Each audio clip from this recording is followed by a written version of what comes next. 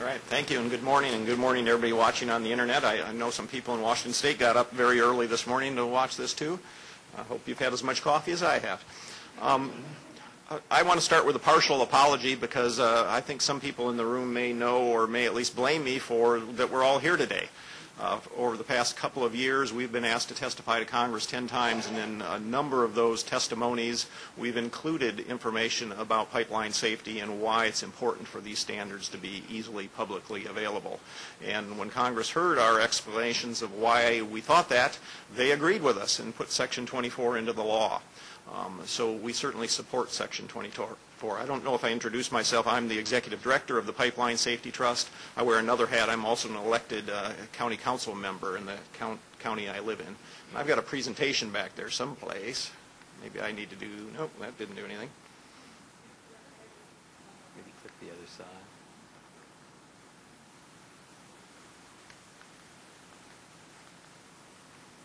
There.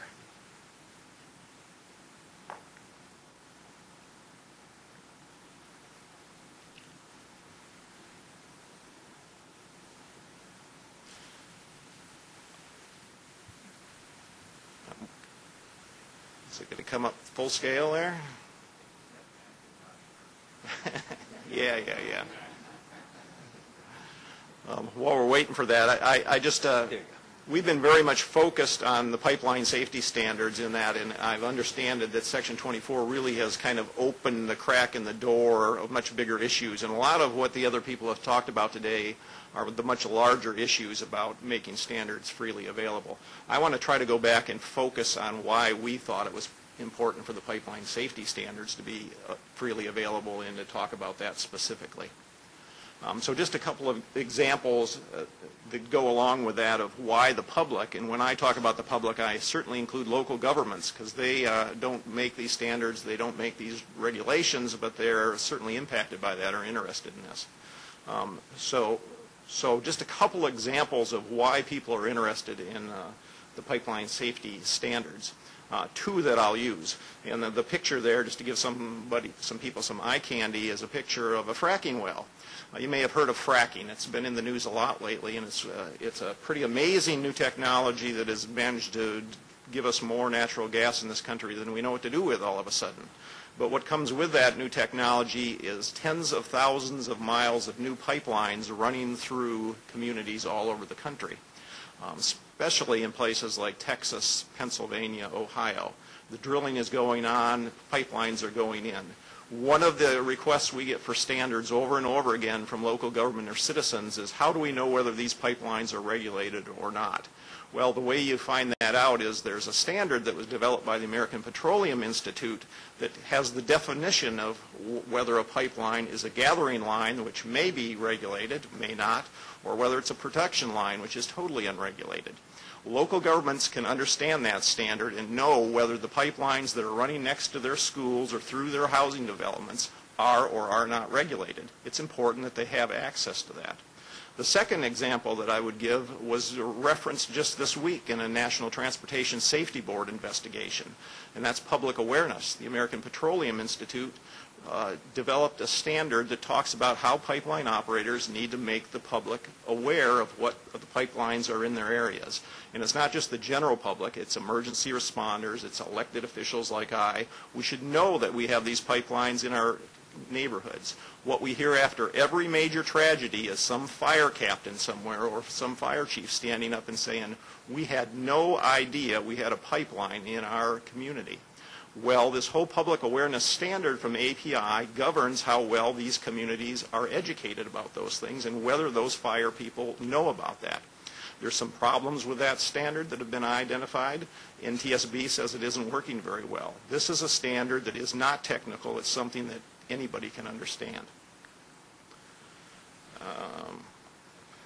Just a few more. Just the major reasons why we think that these things need to be accessible is one, well, because they're part of the federal law, and I'm going to go into each one of these in a little more depth.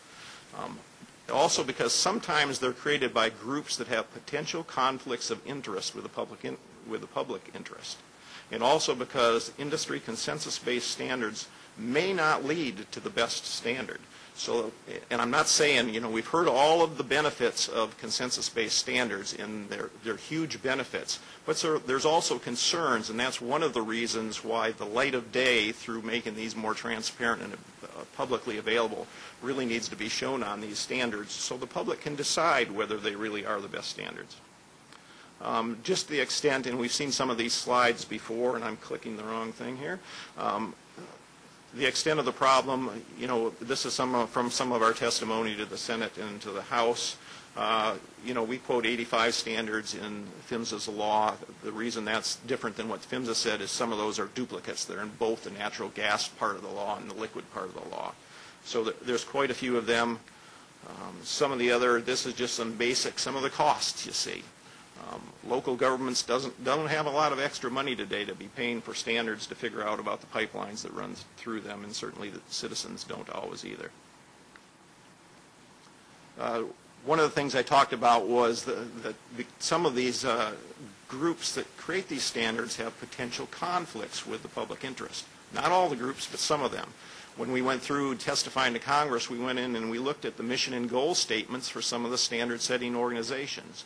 The American Gas Institute, here's a quote, focuses on the advocacy of natural gas issues that are priorities for the membership and that are achievable in a cost-effective way. Delivers measurable value to AGA members. That's not the same as a public interest. PRCI is a community of the world's leading pipeline companies and the vendors, service providers, equipment manufacturers, and other organizations supporting our industry. API that develops some of these. We speak for the oil and natural gas industry to the public, Congress and the executive branch, state government and the media. We negotiate with regulatory agencies, represent the industry in legal proceedings, participate in coalitions, and work in the partnerships with other associations to achieve our members' public policy goals. Oh, my eyes are bad, so I'm advancing mine. The other one is the Plastic Pipe Institute. PPI members share a common interest in broadening awareness and creating opportunities that expand market share and extend the use of plastic pipe in all its many applications. The mission of the Plastic Pipe Institute is to make plastics the material of choice for all piping locations. So some of these goal and mission statements are at odds with what may be best for the public. And we're not saying that these folks shouldn't be involved with standard setting because, like some of the other members have mentioned, this is really where the expertise lies. But it's very important that the public can have access to the standards that are developed by these groups so they can decide whether they're really following the goals that they have stated on their websites or if these really are standards that are being developed for the public interest. One of the other points that we've noticed in some of these and some of the NTSB concerns and even concerns with the gathering line standard that I mentioned early on was that not all consensus-based standards are the best standard possible. If you've ever been part of a consensus organization or a consensus process, you know that if you don't have all parties at the table, what you end up with is a rush to the bottom because it only takes a couple of people to object. So recently, a head of one of these consensus standard organizations explained to me that a consensus-based standard development doesn't lead to the best standards, it leads to the best standards that everybody will agree to. It's another reason that transparency needs to be on these standards so people can see, are we getting the best standard or are we getting a lowest common denominator standard?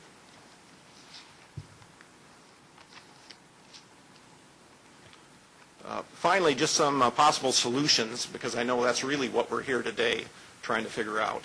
We differ a little bit with my colleague to the left. We think the API and the NFPA model of making their standards available read-only online, that's a good compromise that we could live with. We would prefer them to be totally freely available, but I think the read-only model takes care of most of the problems we've talked about, especially when the standards are being developed.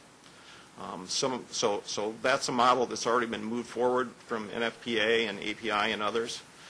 PHMSA could certainly develop their own standards. That's a costly thing for them to do that, or for PHMSA, to my last point where here, could pay some of the SDOs to develop standards for them.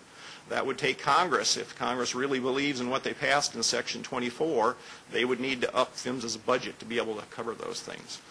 So that responsibility would have to go back to Congress to do those things.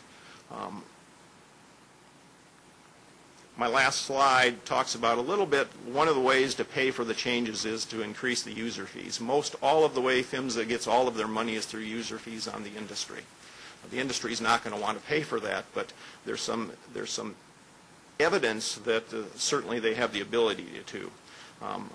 On the bottom there's a study that the industry did after integrity management went into effect. And integrity management is one of the new big standards that kicked in early in 2000, 2002. In the study, it's the benefits of consensus standards, a pipeline case study. It's very specific to pipeline safety standards. And I put a website address up there if you want to read that case study.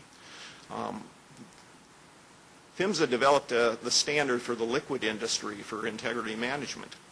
It started in the late 90s, 2000. The gas industry, because of some serious incidents, saw that they were going to have the same regulations coming their direction. So what this study from the industry shows is they rapidly formed a group to develop a standard.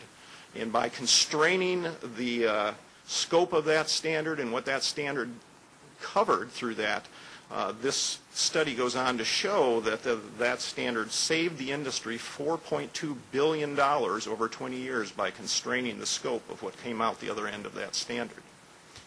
Well, if they can save $4.2 billion on one standard, they probably have the ability through user fees or through the development of these standards themselves to support the standard developing organizations.